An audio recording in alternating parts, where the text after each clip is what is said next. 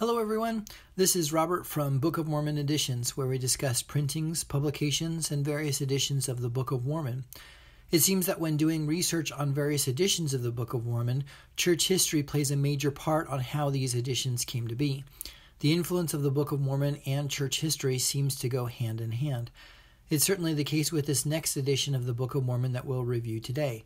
This is the Book of Mormon paperback edition, printed by the Church of Jesus Christ. This group, not to be confused with the Salt Lake group, is actually headquartered out of Pennsylvania. In regard to church history, the martyrdom of Joseph Smith caused an uncertainty within the members as to future leadership, as several leaders announced succession afterwards. Sydney Rigdon was the church's first counselor and requested members follow his leadership.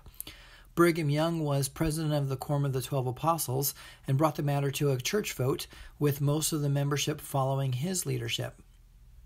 Most of the saints pioneered west to the Salt Lake Valley, while some stayed behind. Interestingly, some still followed Sydney Rigdon, where he eventually settled in Pennsylvania. Sydney had some difficulty leading this group and eventually disbanded, leaving several East Coast congregations with no solution. Among these followers was a local leader by the name of William Bickerton. He eventually joined the Salt Lake Church of Jesus Christ of Latter-day Saints, but separated with them when he disapproved of the Mormons practicing polygamy in the West.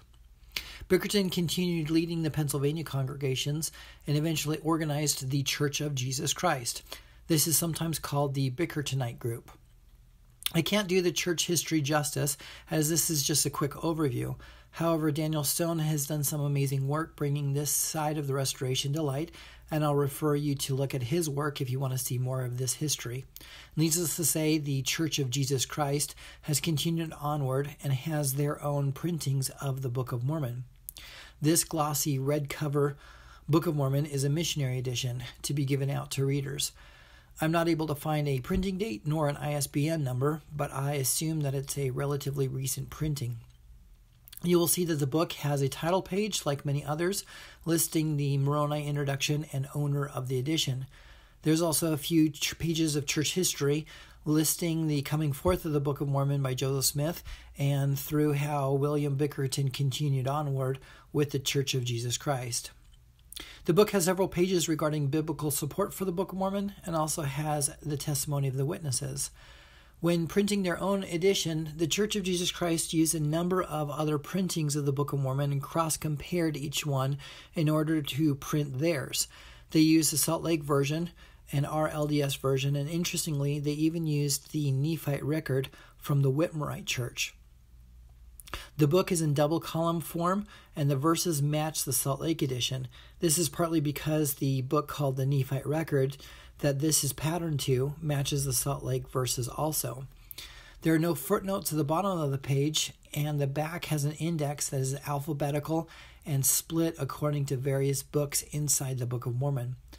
I can't seem to find any online bookstores, so editions of these can be obtained by contacting the church directly or going through local congregations. Thanks for watching this video. Please feel free to leave a comment about this edition or any others, especially if there are members of this Pennsylvania Church of Jesus Christ.